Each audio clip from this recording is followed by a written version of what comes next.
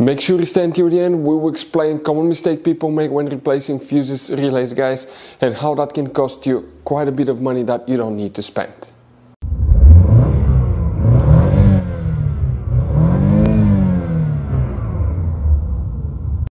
Hey guys, welcome back to Electrical Car Repair Live. Thank you guys for watching and subscribing to the channel. Today will be super helpful video to any of you having a Chevy Malibu. We're talking about that generation specifically from year 2016 to year 2023.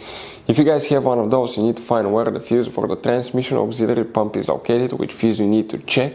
It could be multiple ones, where you can buy cheap parts, tools, fuses, relays at a really good price, quick shipping, that way do not waste your money. Why it's important to test fuses and relays, all that guys will be covered absolutely free for your convenience. Make sure you stay until the end. So before we start, let us tell you a little bit about us, guys.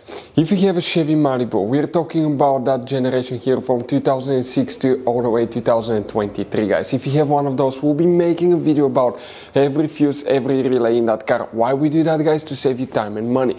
Let's say you're down the road, you're in the middle of nowhere, your car does not start, you're trying to find where the engine starter fuse or fuel pump fuse is located. All you have to do, come to the channel, search, less than 1-2 minutes, you fix that problem, you're back on the road. Because sometimes in the menus it will not be cleared, it will not be mentioned, guys. If you need to buy, guys, okay, any parts, tools, fuses, anything for your Chevy Malibu at a really good price, quick shipping, that way do not waste your money, we will share the links in the description of the video below for your convenience. Please check it out.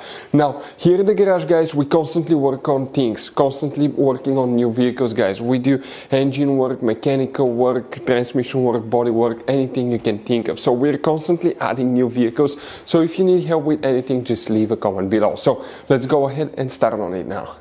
So now let's talk about that. Okay, where you can find the transmission auxiliary pump fuse. We will demonstrate on this 2017 model Chevy Malibu. You guys have up to 2 different fuse boxes in this car. Today we'll just need one of them. That fuse box is right under the hood. Pop your hood open on your Chevy Malibu and you will face the engine, guys.